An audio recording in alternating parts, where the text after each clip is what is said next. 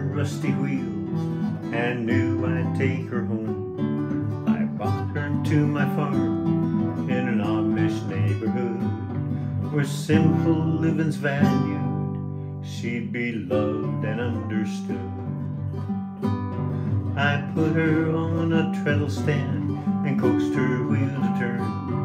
I felt her joy and easing with my study and concern.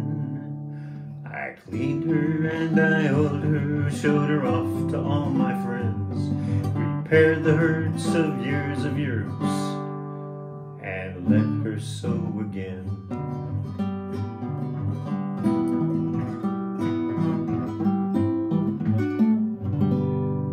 Okay, so as far as cleaning the machine, I'm going to try to be somewhat delicate up here on this part up. And I just got started back here. I have some funky machine oil that's not the best quality that I am just going to be using to try to get all of this heavy-duty black stuff off. You know, with the idea that oil removes oil. This thing is leaking all over. I might just put it on and let it sit for a little bit because there is a lot of stuff here, and the same up here on the top. There's a whole lot of just built up grease, almost so much that you don't even see the decal. This is a lot better right here. The only part on this whole upper part that is damaged is this little bit right there. I'm thinking they might have had some kind of a pin wrap or something at one point, but that's not bad. That's not bad. So once I have it clean, or at least as clean as I'm going to get it using sewing machine oil, I'm going to come back and probably use some other products to try to clean it up more and polish it, but we'll see when we get to that stage. Alright, I've tried a couple things. What's working the best, I think, is my 𝐥𝐤𝐤 hand cleaner, non-pumice version, with a little nylon brush. And that seems to be melting that grease, but still it's delicate enough that the decals aren't going to get damaged. So yeah, I think that that is definitely going to be my preferred method. 𝐥𝐤𝐤 wire brush, not wire brush, nylon brush like a toothbrush, and a cloth. Okay, so yeah, that's a huge improvement to what it was before. Happy with that. I'm going to go ahead and finish the upper part of the machine.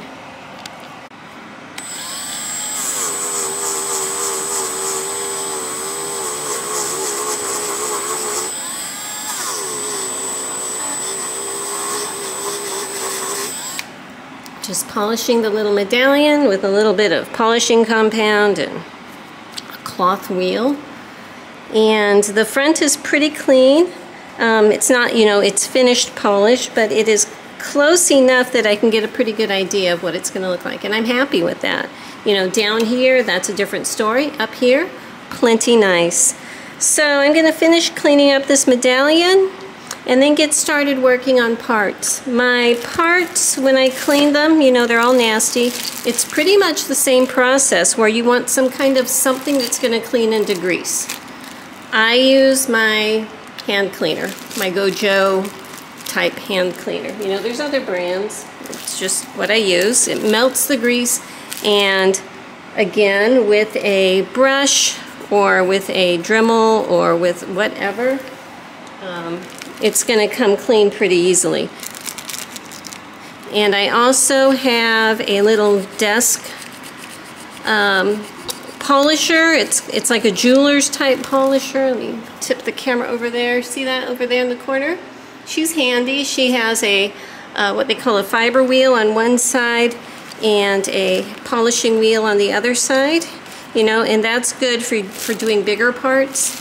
The little parts, I have a little polisher that I put on my Dremel and use that. So I think that this is going to be a quick one for the take apart video.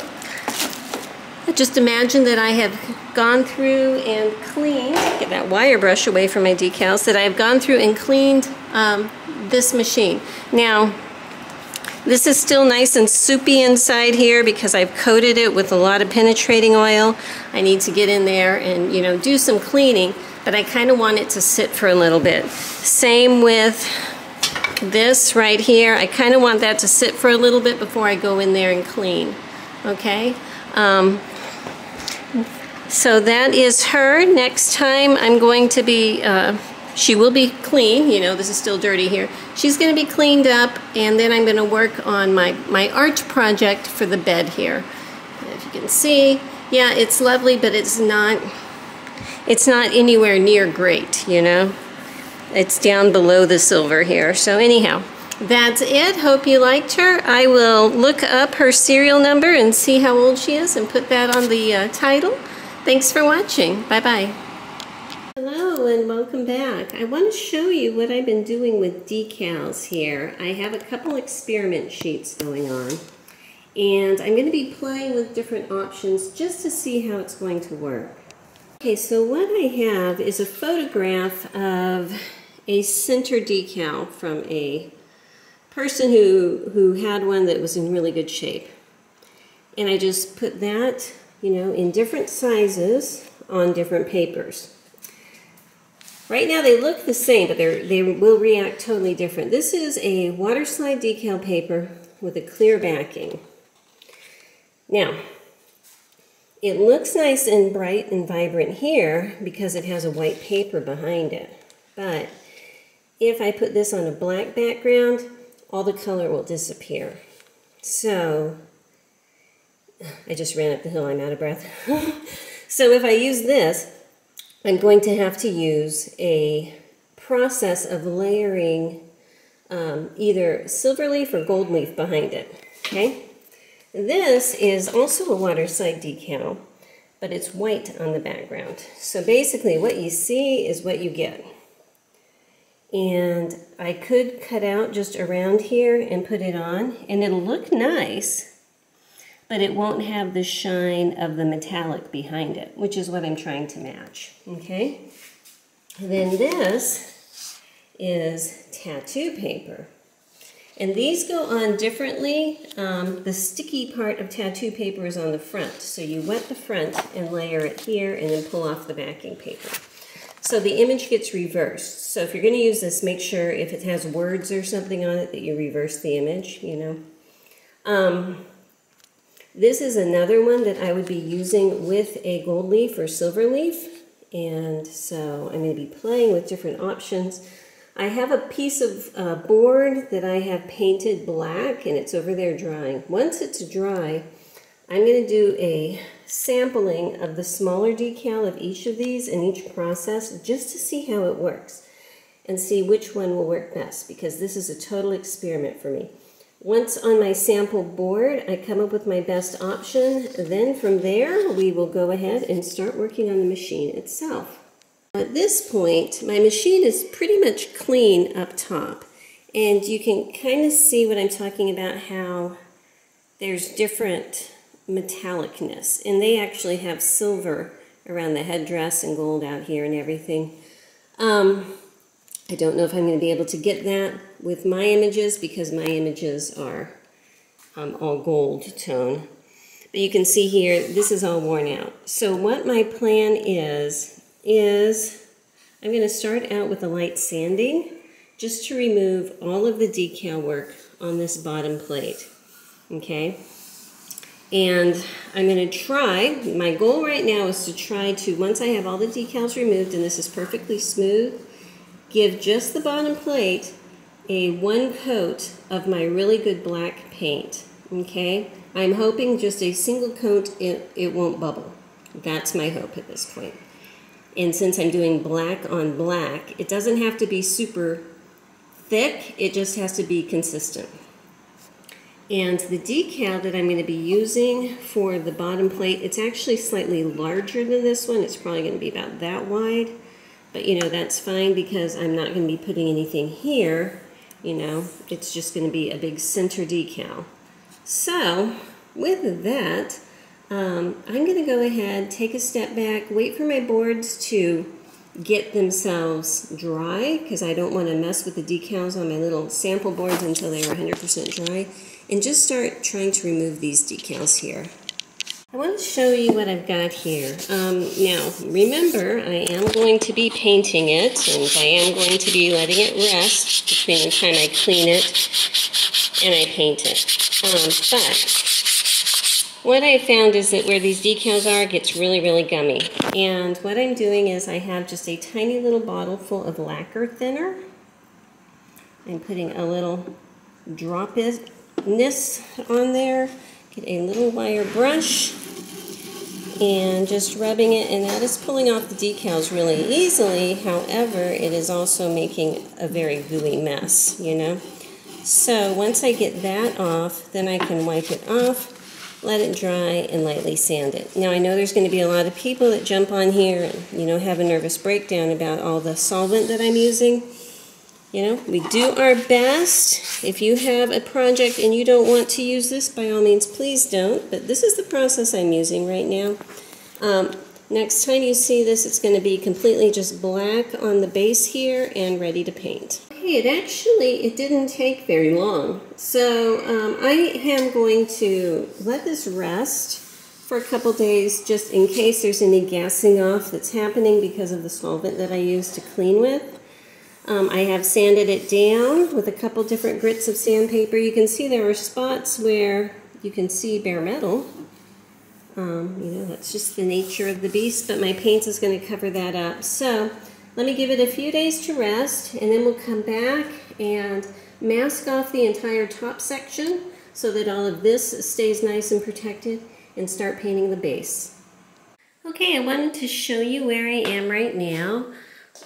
This bottom, I went ahead and sanded it down some more with a 240 sandpaper just to get it nice and evened, and then once I had it sanded, I came back and wiped it down. This is the stuff, but you delete it a whole lot. This is the same brand as my diamond coat. I'm sure there's other cleaners, but it works well. So then I saturate my little cloth, wipe it off real well, and that gets all of the dust and everything off of it. So now I am going to give it a couple coats of the High Performance enamel in black. And I have it taped off. I have the little serial number taped off. So I'm just going to be spraying this bottom, probably 2 coats, and then I'm just going to let it dry for a couple days. Okay, I got a couple good coats on there. So far it looks really good. You can probably see where the light is hitting and it looks a little dimpled. That is just some little imperfections on the bed. You know, I sanded it down the best I can, but gloss paint will show up everything. But my hope is once the decal is on this center area, that's going to camouflage some of that. But it's still a whole lot better than it was. I'm going to go ahead and do a trial run on my test board of these different decal papers while this is drying. Okay, so what I have right now is a piece of wood. You know, it's wood, not metal, but I think it'll get the point across. That I have painted in that same black a while ago. So this wet looking area here is I put a little coat of metal leaf sizing on there. And because part of the testing that I'm going to do is to put silver leaf on behind my decal and see if I can get a good second-rate silver leaf looking decal, okay? So the one that is just on a white backing, a water slide decal with a white backing paper, it's going to go over here. It does not need silver leaf because of the white opacity of the paper. Nothing's going to show through anyway. But for this, I need to wait until this has dried clear. Once it's dried clear, then I can put my little piece of silver leaf onto it. And then once I have that set, then I can put the tattoo paper and the clear backed water slide decal over this to see what it will look like. Okay, so while I'm waiting for that to dry, I'm going to go ahead and put the white backed decal on. Right here, just sliding that paper backing off, and you can see that you can still see the print area. Okay, hang on a second. Yes, I know. So Tries to dry that off. Now what I'm not liking is you can see the edges of that white kind of peeking through on the edge. So I think that if I did use this one, which does give a nice picture, okay, it does give a nice picture, I would have to come back and somehow touch up the entire outside edge because that white backing is kind of peeking out. So I'd have to use a tiny, tiny black paint or something. Haven't quite figured that out yet. Now, when I was about to do this one, I actually grabbed the clear back one by accident. So since I did that anyway, I'm gonna have to cut out a different one. I'm gonna show you. The reason is see how this one, you can still see it? I'm just gonna slide a little bit out. This is the clear backed waterside decal. If I put it like this, you can see the entire picture disappears, okay? So I'm gonna try to pull that back onto the paper so that I can use it in just a few minutes, but I just wanted you to see that. So this is almost dry, and for my purposes, you know, I'm not wanting it to last forever just on my test spot. So I'm gonna be putting my silver leaf on it in just a moment. I know it's not dry yet, but it's close enough for me. I'm just gonna set my silver leaf on top of it and pat it down. Let me push this little piece off here. Pat this down with my brush. Looks like I have a couple little holes I'm going to need to deal with, and I'll be much more gentle when I'm working on the actual machine. I just want to get a picture of what's going to happen here. Okay, so let me let this dry for just a bit. I'll dust off the little fragments, you know, but we have a good silver back that now I can put the other decals onto. Okay, so I have put my clear decal over that, and let me see if I can turn on this other light here. I'm not sure if you can see, but it is brighter back there, and I can see hints of the metallic behind it. So that's kind of cool. You can see that no metallic here, some metallic here. And the thing is, the original decals on the machine that I am trying to match up to do have the metallic behind it. So this is the clear waterside decal. The last one I have is the one on tattoo paper. Now this one is inverted, so I put it down this way and peel it off, so my little sphinx will be looking the opposite direction, which I don't really think matters. So I'm gonna go ahead and get this one wet. It goes down like this, and then I peel off the backing paper. Okay, I kind of made a mess out of my little tattoo paper one because I wasn't sure what it was, and this stuff, it doesn't feel like it has any adhesive on it, but the more it becomes wet, the more it almost turns into almost like a very lightweight filmy gel, kind of like gelatin sheets or something. So I was touching it and playing with it too much, and it broke, so that's why there's a little crack right there. But I think you can get the idea. For the purpose of this thing here, this little test, what I can say is the tattoo paper actually is the clearest as far as showing the metallic silver backing on it, you know, and if I didn't bust it, I think that would be the best. The clear backed waterside decal does show some of the metallic behind it, not as clearly as this. This is the clearest, but it's a lot more durable for putting on. So there's that. Then there's this one, which is basically like a sticker with just a photo of a decal. So you don't get the true metallic nature of it, but you do get, you know, some nice facial features. I think I might play with, I have one other tiny tattoo paper one. I might play with it and see if I can get better at positioning these without breaking them. And if I can, then I'm probably going to try to use this one, this paper. Now, the problem is going to be getting the backing to only be behind the part that I cut out. So, because I don't want silver to be all over the base of the machine. So I'm going to work with a solution for that, but next step is to actually play with the other one that I have that's this size of tattoo paper. I think I'll try to put it right here. See if I can get a better result, and if I can, then that's what I'll use. If I can't, I'll probably use this one. All right, I'm trying something different with this one. This is the tattoo paper, and I applied it onto a sheet, a free sheet of the silver leaf, okay?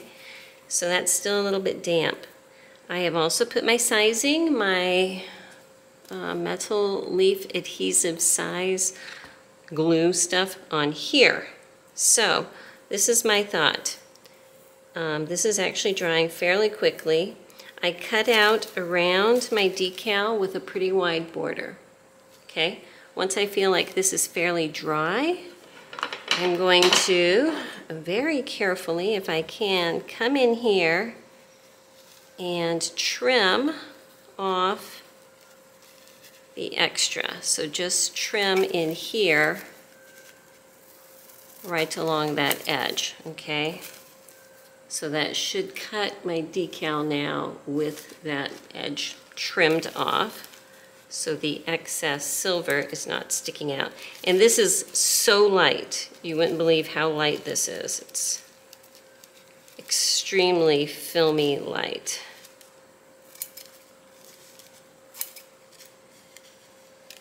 Okay, so now I'm hoping that the silver leaf that's stuck on the back of here will stick to the silver leaf glue that I have on here. So I'm just going to try to carefully place it on and tappity tap.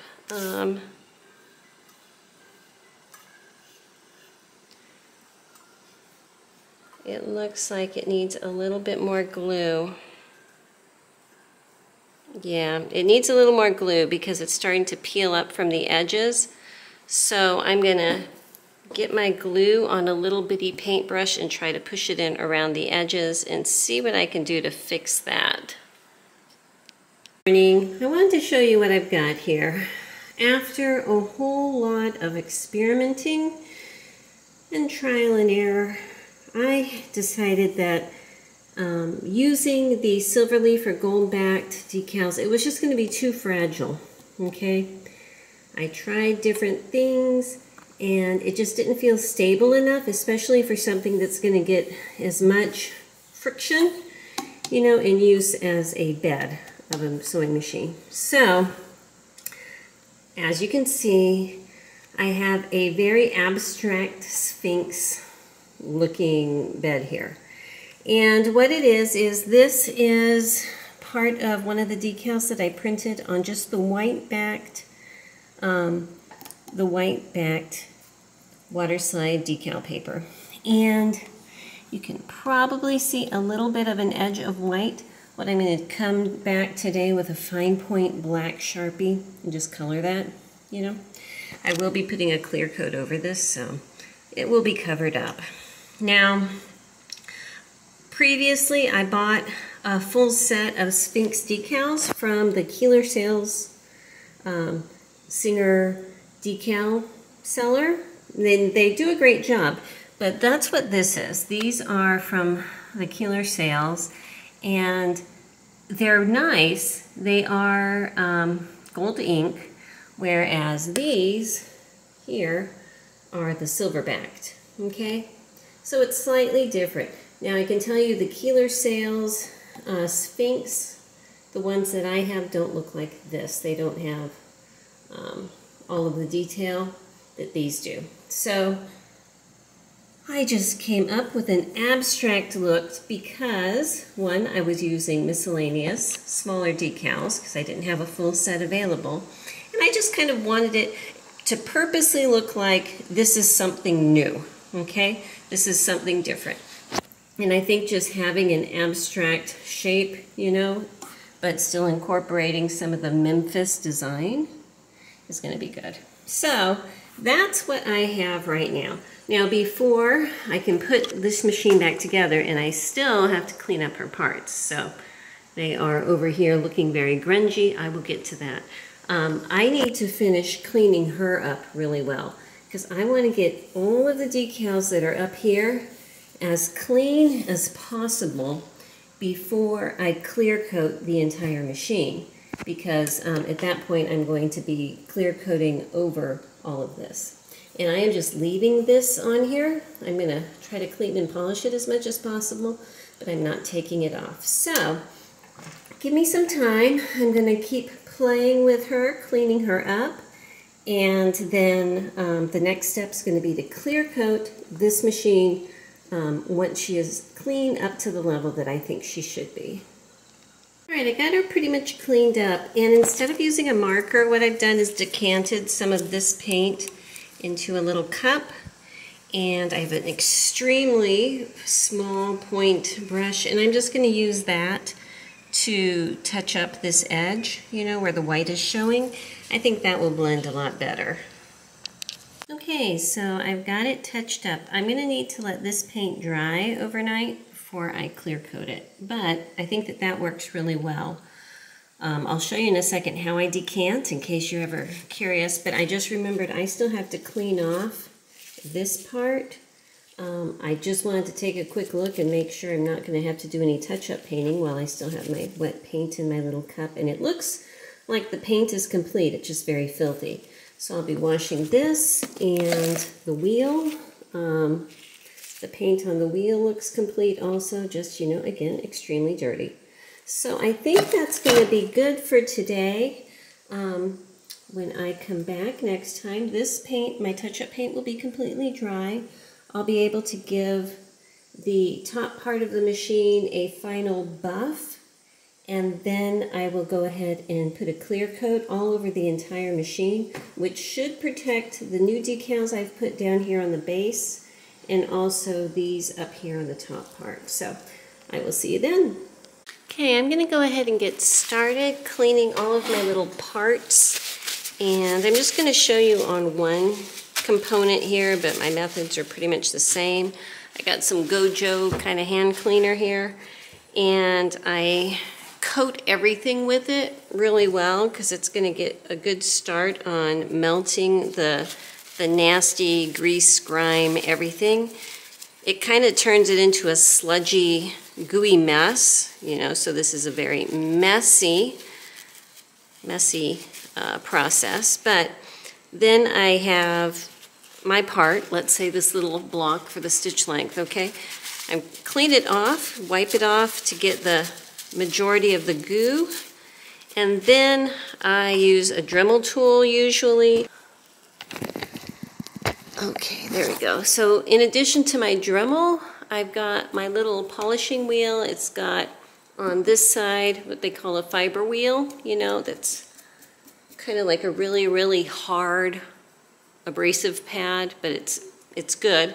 Then on this side it has a, can you see over here? This side has a polisher wheel, a softer fabric wheel. So between my Dremel with either a Scotch-Brite pad like this or wire brushes, you know, I go ahead and start working things out. So on the lighter dirties, a Scotch-Brite usually works. Let me try it on this little bearing here so you can see. This is what it looks like right now, okay? And there's different grit weights of these little guys. I'm actually using one of the heaviest ones right now, which is good for removing gunk. The lighter weight ones are better for polishing. Okay, you can see, hopefully, that takes a lot of the stuff off of it. And then once I get that off, then I wipe it down again. Okay, until I have it clean. I usually don't try to put it onto a high polish until just before I install it, because I may have to grab it with dirty fingers between now and then. So that's my process. I'm going to use a wire brush on this. And be careful using wire brushes because these little pieces, these little wires just fly everywhere. So I'm just going to lock that in so you can kind of see how nasty that is.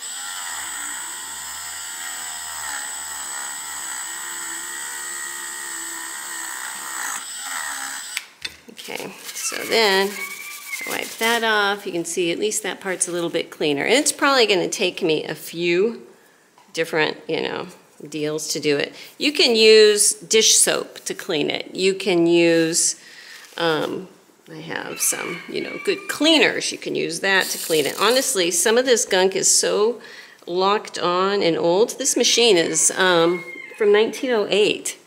So we're going on about 120 years old that some of this grease is. So, it took a while to get that nasty, so it stands to reason it's going to take a little bit of time to get it clean.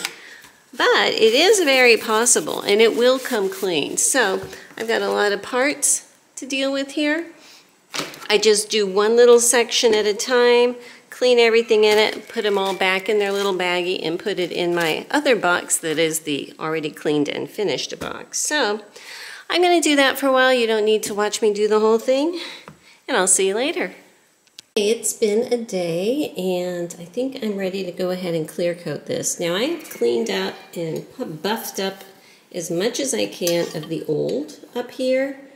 Now this is my own machine, and so it's kind of my guinea pig. I would rather experiment on my own machine than someone else's. And so what I have done in order to get it as clean and shiny as I could is I have used my rubbing compound and I have used polish. And I don't know, and I buffed it off as best I can after that. I don't know how that will react to my clear coat. So that's the big experiment on this level. So you will find out as soon as I do. But one thing I want to point out, if you are going to paint your base or anything, before you do a clear coat, after you've got your color, you really, really need to come in here. I'm just using a dental pick and clean out all the paint from that little sliding groove, okay? It's better to do it now. It actually would have been probably better to do it before this black paint set, but because it was only, a very light coat down here, it's not that big of a deal. But if you have a whole bunch of heavy paint and you let it completely cure, when you go to actually clean it out to be able to slide your plates in, sometimes you can get a big crack or a big chip come out, and that's, disaster. So, got that done, and give it one more little wipe down to remove any dust, and I'm going to go ahead and clear coat it as is. I'll probably, stick something in here so paint doesn't get into that gearing, but everything else is pretty much stripped out. And I'm going to use my same diamond coat can. I will show that to you over at the table. Okay, I've got it over here, and I don't think I mentioned, when you decant paint, the easiest way, if you ever want to, that I have found, is you get the little sprayer. It comes on a WD-40 with the little pipe, and then you can attach that on the other end to another sprayer. And then, sorry about that, set this one over a little plastic cup or something, and the paint goes straight in. Now, as soon as you're done, you have to clean these out, and I clean mine out with acetone. But that way, you can just keep basically very, very cleanly and easily taking little bits of paint out of spray paint cans. So, got my machine over here. Let me get my clear coat. Okay, this is it. Diamond coat. I need to spend a couple minutes just shaking this up like crazy. And then I'm going to give it a coating. Probably wait about, 2 minutes, not longer, and then give it another coating and call that good. Okay, she has two pretty good coats on her. And you can kind of see the difference in this decal and those decals. Now these are the painted 𝐭𝐡𝐢𝐤 decals, and these are the original, I would say the 𝐭𝐡𝐢𝐤 are as bright as the originals. They're just not metallic, but they are metallic paint. They're just not gold leaf type metallic, okay? And there's that one. So I think it's coming along pretty well. I'm going to leave this for a few days just to let the clear coat really set before I touch it. And then we'll see how everything does. So I think this is probably the last part of this video. Next time we're going to be putting her back together. Thanks for watching.